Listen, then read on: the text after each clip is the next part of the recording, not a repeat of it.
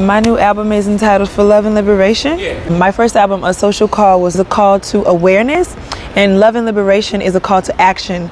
So with love, you can liberate yourself and think outside of the box. Think about how can we create different solutions for the problems that we have. There's a lot of stuff that we have issues with as humans, as people. You know, I was just a little girl growing up in the world, and there were not a lot of people like on television who looked like me, who were positive. And so I didn't like myself. I didn't like my skin. I didn't like my name, because Jazzmeia Horn is a good name to be a jazz singer.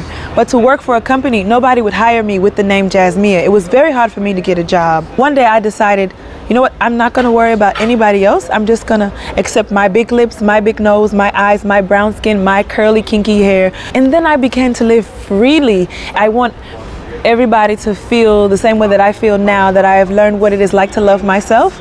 I wish that for everybody in the world. So this is why love and liberation is important to me, and important in the music. Yeah. Well, thank you. You're very welcome. I really want to hug you. Oh, please, yeah.